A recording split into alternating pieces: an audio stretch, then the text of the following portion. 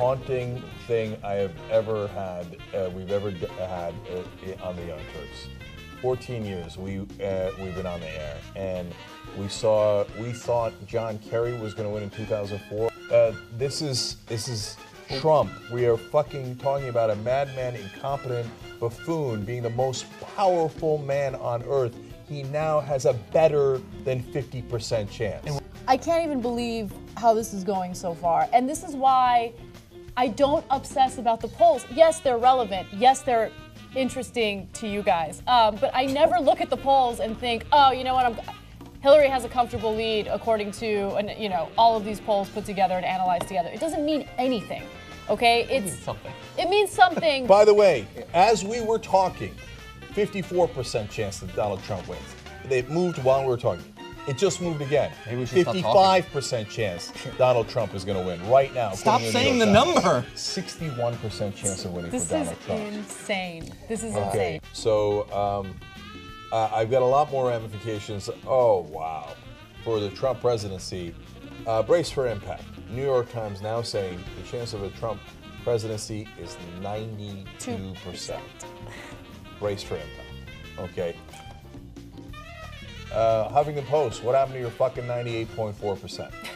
What happened to your, they said there was a 98.4%. And I keep picking on them. Well, that they leaves were not almost alone. 2% chance. They were not alone. All the fucking idiots in Washington and New York.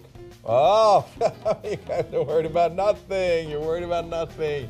And now this will be true rebel headquarters as Trump and his cronies begin their march against our freedoms. Look, we might literally be targeted. So remember Alex Jones and Roger Stone bust onto our set in the RNC, and there were no consequences. They walked around. They didn't get arrested. They didn't get escorted out of the building, and they laughed about it. And so now those guys will be in charge in a lot of ways on a national level. Talk about how historically pathetic the Democratic Party is. That they let this guy who has never had any success in business, he's had a track record of monumental failure, and they let him win the presidency and become the most powerful. The Democratic Party is gone. But I'm at war with the Democratic Party, this corporatist, weak, spineless, pathetic party that lets the imbeciles on the Republican side walk all over this country, that handed power to a raging, not just bigot, but an incompetent. And I'm done with the losers. And I'm done with those donors. I don't give a fuck what the donors want. Okay? So the DNC, you think we're coming for you? You're goddamn right we're coming for you. We're going to pulverize the DNC. We're going to rip it to shreds. Yes, we are at war now. So even if by some miracle here, as we're past 11 o'clock Eastern in our live coverage, by some miracle Hillary Clinton wins, I don't care. We're still at war. We're still at war. Because you are this close to handing Trump ultimate power on this planet. Are you insane, you pathetic losers? New York Times now has it at 95% North Carolina. 95% chance that Donald Trump is going to be At president. 11, 538 still had it at 50-50. It's now 37%. North Carolina has been called. It goes to Donald Trump. And Wisconsin and Michigan still leaning red. Brought to you by the fucking morons at the Democratic Party. I don't know what CNN is doing, but I bet if you turn into their live coverage now, they're all very hushed tones.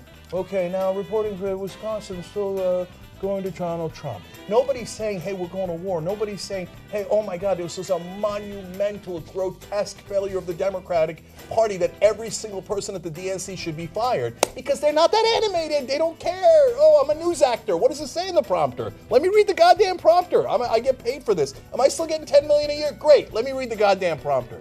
So TikTok, okay? So, okay, hang on to your 68-year-old audience, okay? But the younger people have no interest in Wolf Blitzer reading anything to them. No interest at all. So keep on reading your stupid-ass script. We're gonna murder you, okay? We're gonna end you. We're gonna finish you. She can still win. Yes, it's only a 5% chance now. But she can still win, but in order to do so, she has to win Wisconsin and Michigan, which we previously thought was not an issue, but it most certainly is an issue now. The big winner tonight, seems to be marijuana, though, and that's a good thing because we We're need gonna something to need ease it. the pain. Yep. Yeah, exactly. That's what I'm gonna do as soon as I get home tonight. Look, you know what's still possible? My exact prediction. She wins Virginia, Pennsylvania, Colorado, and she pulls out New Hampshire and gets Wisconsin and Michigan, in which case that would be the exact 272 that I predicted ahead of time. Fox Yeah. has called Wisconsin for Trump. Really? Well, that's that. If That's according Fox to is Michael right, Shore. first of all, this I'm not going for, okay? We're going to rebuild the Democratic Party to the point where they're going to be afraid of us. But there's still tens of millions of Americans who wanted nothing more than a guy who wasn't just endorsed by the KKK, but fucking earned that endorsement. He worked for that endorsement. And the sexism is so deep. The sexism is worse than the racism because you see black men being exterminated on the streets and you still let a black man in the White House. A lot of people are going to get their asses whooped behind this. They think these are the people of color from the 50s. You can't roll up on us like you used to roll up on us before. So the one thing I think Hillary Clinton had right in this election was her comment about the basket of deplorables. Of course, the one thing that the press heaped all sorts of criticism on, like how dare she? College white men, so even college white men, and this to me